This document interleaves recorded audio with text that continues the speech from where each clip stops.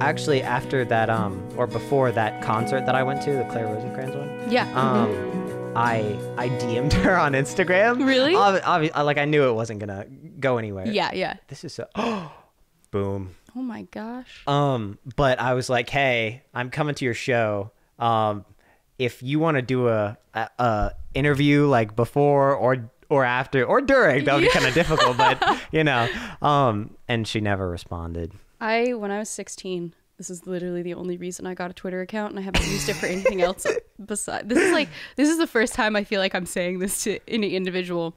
I tweeted Tom Hiddleston and was like, come to my 16th birthday party. Nothing happened, but I have that too. That's just in my memories, just this random moment in my life. That's funny. So you were a Loki fan when you were younger? Oh yes. Oh my gosh, I totally was. He was your celebrity crush? Yeah, in addition to Benedict Cumberbatch. Really? Yeah, because oh gosh, Sherlock is just fantastic. Is it still your turn? It is still my turn. I'm just desperately trying to taking your sweet time. This might be going down. Have you watched Sherlock?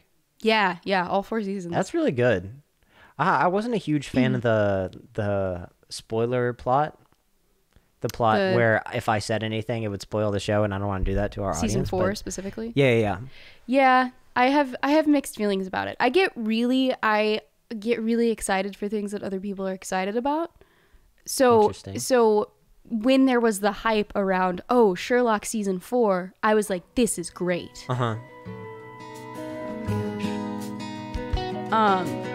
But now in hindsight, I'm less certain about how I feel about the plot and everything. So I feel like I'd have to go and watch it again to kind of like actually, because I haven't watched that since I was